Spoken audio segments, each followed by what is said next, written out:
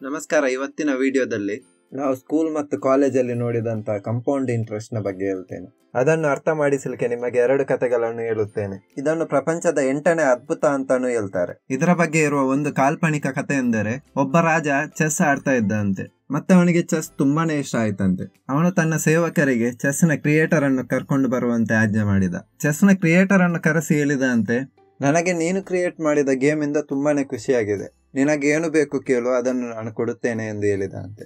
ಆದರೆ ಚೆಸ್ ಅನ್ನು ಕ್ರಿಯೇಟ್ ಮಾಡಿದವನು, ನನಗೆ ಈ ಚೆಸ್ ನ ಮೊದಲ ಬಾಕ್ಸ್ ಅಲ್ಲಿ 1 ಹಕ್ಕಿ ಕಾಲು, 2ನೇ ಬಾಕ್ಸ್ ಅಲ್ಲಿ 2 ಹಕ್ಕಿ ಕಾಲು, ಹೀಗೆ 3ನೇ ಬಾಕ್ಸಿನಲ್ಲಿ 4 ಹಕ್ಕಿ ಕಾಲು, ಹೀಗೆ ದ್ವಿಗುಣಗೊಳಿಸುತ್ತಾ ಹೋಗಿ ಕೊನೆಯ 64ನೇ ಬಾಕ್ಸಿನಲ್ಲಿ ಎಷ್ಟು ಹಕ್ಕಿ ಕಾಲು ಸಿಗುತ್ತೋ ಅಷ್ಟು ಹಕ್ಕಿ ಕಾಲುಗಳನ್ನು ನನಗೆ ಕೊಡಿ ಎಂದು ಕೇಳಿದನಂತೆ.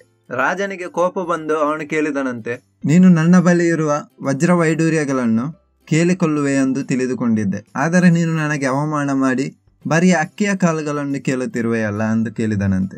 ಅದಕ್ಕೆ ಚೆಸ್ನ ಕ್ರಿಯೇಟರ್, ಇಲ್ಲ ರಾಜ, ನನಗೆ ಇಷ್ಟೇ ಸಾಕು, ಇಷ್ಟನ್ನು ಕೊಡಿ ಎಂದು ಕೇಳಿದನಂತೆ. ಆಗ ರಾಜ ತನ್ನ ಸೈನಿಕರಿಗೆ ಅಷ್ಟು ಅಕ್ಕಿಯ ಕಾಲುಗಳನ್ನು ಕೊಡುವಂತೆ ಆಜ್ಞೆ ಮಾಡಿದನಂತೆ.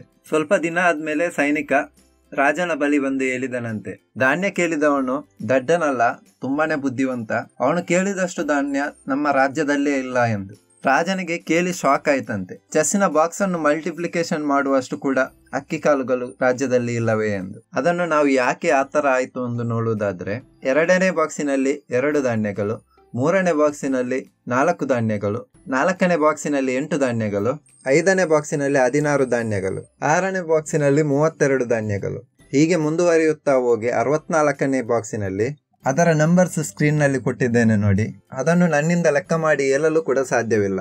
ಆದರೆ ಅದರ ತೂಕವನ್ನು ಕ್ಯಾಲ್ಕುಲೇಟ್ ಮಾಡಿದ್ರೆ 461 ಬಿಲಿಯನ್ ಮೆಟ್ರಿಕ್ ಟನ್ ಅಷ್ಟಾಗುತ್ತೆ. ಅಂದ್ರೆ ಇದರ ಸಾಧಾರಣ ಬೆಲೆ $300 ಟ್ರಿಲಿಯನ್ ನಷ್ಟಾಗುತ್ತದೆ. ಅಂದ್ರೆ ನೀವು ಒಂದ್ಸಲ ಪ್ರಪಂಚದಲ್ಲಿ ಎಷ್ಟು ಸಂಪತ್ತಿದೆ ಅಂತ ನೋಡಿ ಮತ್ತು ಇದನ್ನು ಕಂಪೇರ್ ಮಾಡಿ, ಆವಾಗ ನಿಮಗೆ ಕಂಪೌಂಡ್ ಇಂಟ್ರೆಸ್ಟ್ ನ ಪವರ್ ಗೊತ್ತಾಗುತ್ತೆ. ಇವಾಗ ಇನ್ನೊಂದು ಕಥೆಯ ಮೂಲಕ ಇದನ್ನು ಅರ್ಥ ಮಾಡಿಸಬೇಕೆಂದರೆ, ಇಬ್ಬರು ಗೆಳೆಯರಿಗೆ ಒಂದು ಕಡೆ 30 ಲಕ್ಷ ರೂಪಾಯಿ, ಇನ್ನೊಂದು ಕಡೆ ₹1. ಆದರೆ ಆ ₹1 31 ದಿನದವರೆಗೆ ಡಬಲ್ ಆಗ್ತಾ ಹೋಗ್ತದೆ ಅಂತ ಹೇಳಿದ್ರಂತೆ.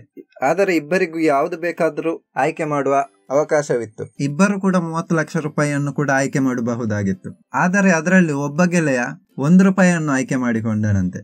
5 ದಿನಗಳ ನಂತರ ಒಬ್ಬನ ಬಳಿ 30 ಲಕ್ಷ ಇತ್ತು, ಆದರೆ ಇನ್ನೊಬ್ಬನ ಬಳಿ ಬರೀ ₹16 ಮಾತ್ರ ಇತ್ತು. 31 ದಿನಕ್ಕೆ 11 ದಿನ ಬಾಕಿ ಇರುವಾಗಲೂ ಕೂಡ ಒಬ್ಬನ ಬಳಿ ಕೇವಲ ₹5,243, ಇನ್ನೊಬ್ಬನ ಬಳಿ 30 ಲಕ್ಷ ಇತ್ತಂತೆ. ಅಕ್ಕಪಕ್ಕದವರು ಅವನನ್ನು ನೋಡಿ, ನೀನೊಬ್ಬ ದಡ್ಡ, ಇಲ್ಲದಿದ್ದರೆ ನಿನಗೂ ಕೂಡ 30 ಲಕ್ಷವನ್ನು ಆಯ್ಕೆ ಮಾಡಬಹುದು ಎಂದು ಹೇಳಿದರಂತೆ.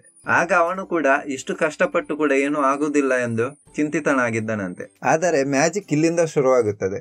29ನೇ ದಿನಕ್ಕೆ ಒಬ್ಬನ ಬಳಿ 27 ಲಕ್ಷ, ಇನ್ನೊಬ್ಬನ ಬಳಿ ಅದೇ 30 ಲಕ್ಷ ಇತ್ತಂತೆ. ಅದೇ 31ನೇ ದಿನಕ್ಕೆ ಒಬ್ಬನ ಬಳಿ 1,08,00,000 ಮತ್ತೆ ಇನ್ನೊಬ್ಬನ ಬಳಿ ಅದೇ 30 ಲಕ್ಷ ಇತ್ತಂತೆ. ಈ ಕಥೆಯನ್ನು ನಾನು ಯಾಕೆ ಹೇಳಿದೆ ಅಂದ್ರೆ, ಕೊನೆಯ ವಿಡಿಯೋದಲ್ಲಿ ಹೇಳಿದ್ದೆ, ಸೇವಿಂಗ್ಸ್ ಅನ್ನು ಮತ್ತೆ ಇನ್ವೆಸ್ಟ್ ಮಾಡಿದ್ರೆ ಅದು ಬೆಳೆಯುತ್ತಾ ಹೋಗುತ್ತದೆ ಎಂದು. ಈ 2 ಕಥೆಗಳು ಅದರ ಮಹತ್ವವನ್ನು ತಿಳಿಸುತ್ತದೆ.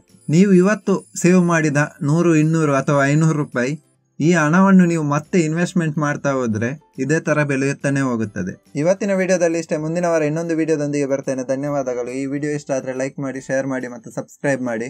ಪಕ್ಕದಲ್ಲಿರೋ ಬೆಲ್ ಐಕಾನ್ ಕೂಡ ಪ್ರೆಸ್ ಮಾಡಿ.